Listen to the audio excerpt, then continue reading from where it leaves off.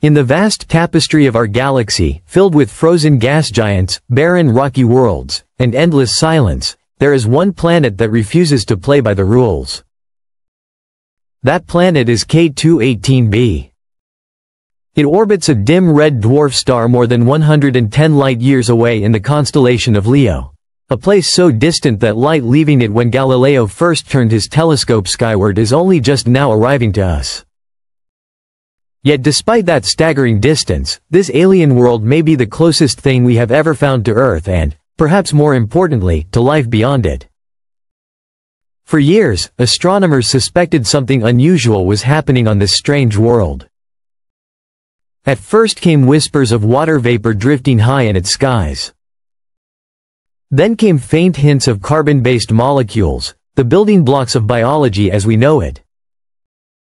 These were tantalizing clues, but they were easy to dismiss as chemistry playing tricks.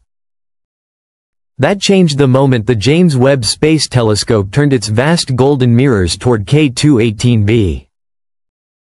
With instruments capable of scanning atmospheres in detail humanity had never achieved before, Webb revealed something extraordinary, chemical signatures that could no longer be brushed aside.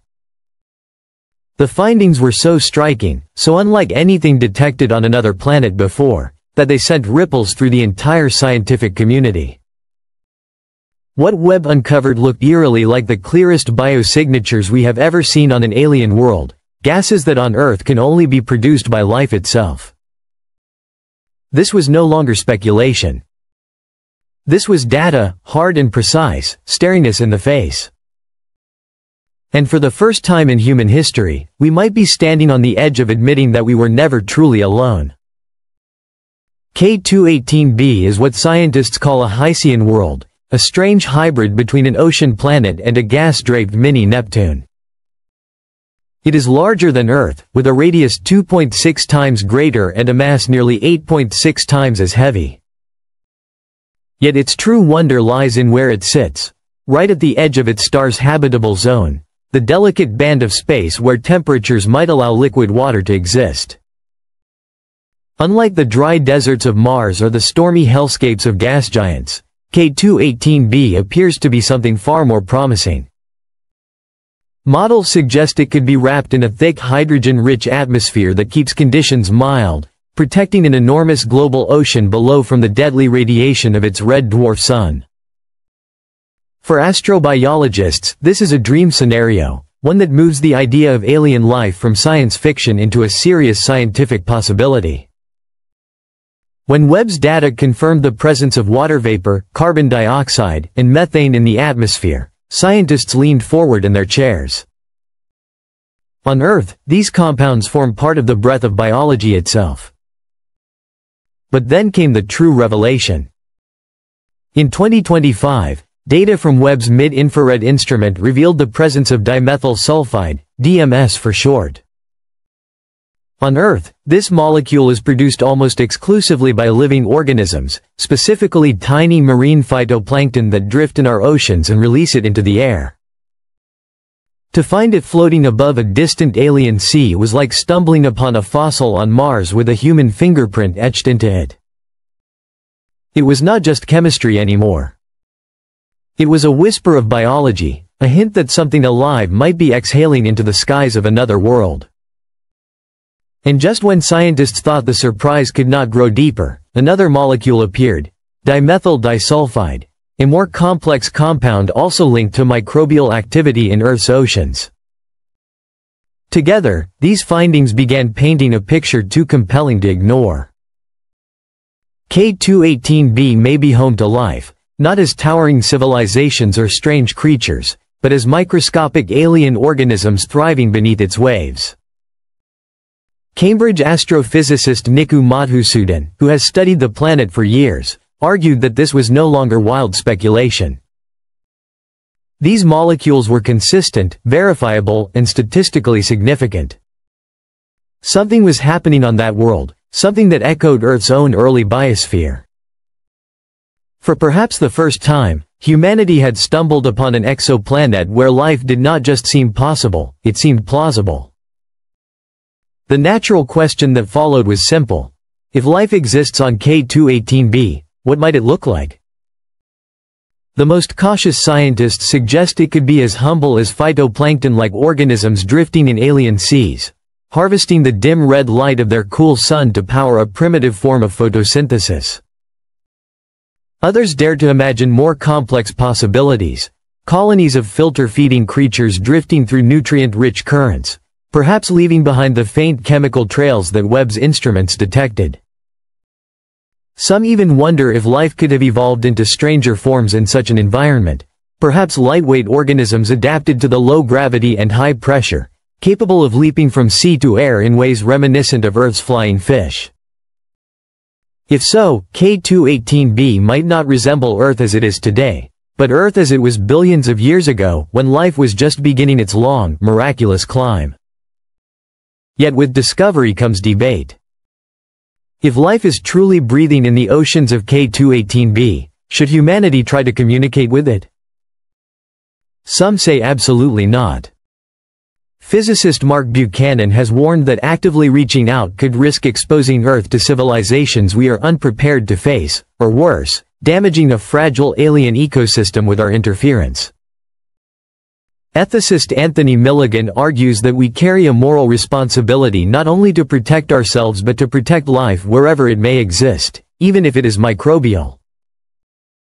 Others, like Avi Loeb, counter that any civilization advanced enough to detect our signals has already noticed us, perhaps long ago, and that our silence achieves nothing. But regardless of the arguments, one truth remains inescapable. A message from Earth would take more than 120 years to arrive, and another 120 to receive a reply. For now, all we can do is observe. We must wait. Even waiting, however, is not idle. The discovery has triggered a profound shift in priorities among space agencies and private explorers alike. NASA has begun fast-tracking projects like LUVOIR and HABEX, powerful next-generation telescopes designed specifically to hunt for living worlds. The European Space Agency and China's CNSA are developing their own instruments, eager to peer deeper into the strange mists of K2-18B.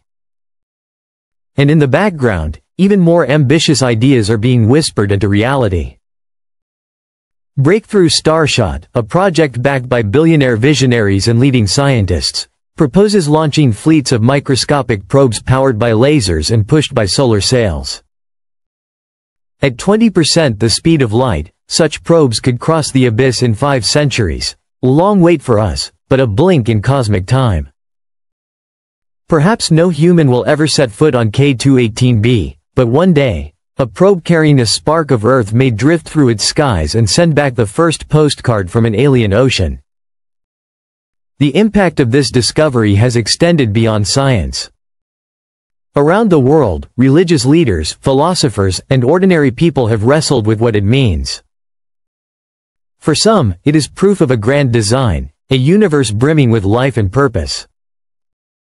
For others, it is a disquieting reminder that Earth is not unique, that we are one among countless worlds.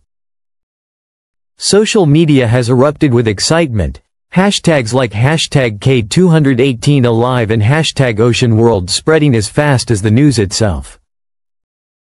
Documentaries and films are already in production, weaving fiction and fact into the story of humanity's first contact.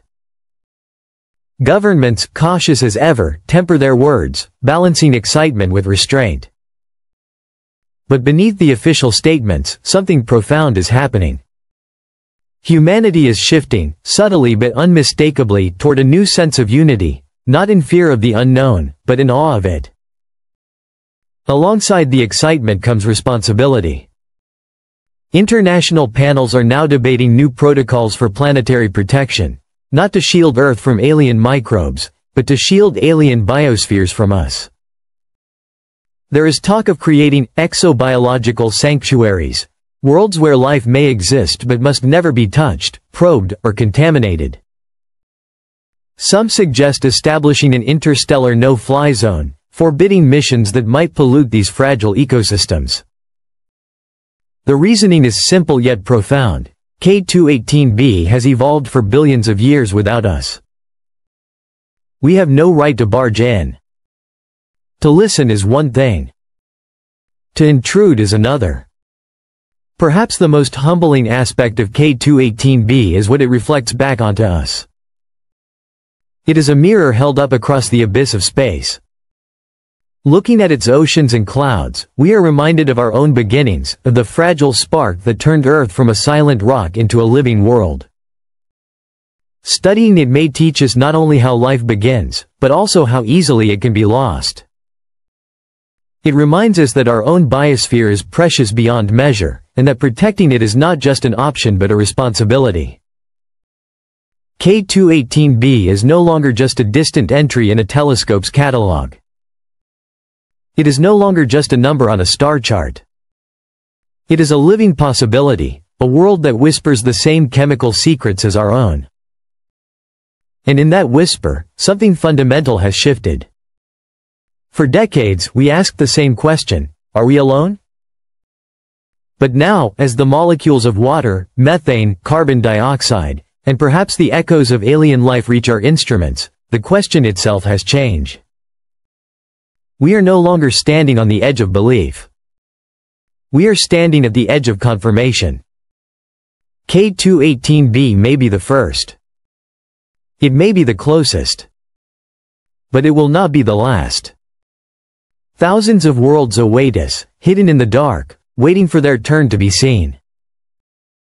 And as we gaze at this watery giant shimmering in the light of its red sun, we are not just discovering the universe. We are discovering ourselves. The universe may still be vast and silent, but tonight, it feels smaller, more connected, and perhaps, for the first time in history, alive.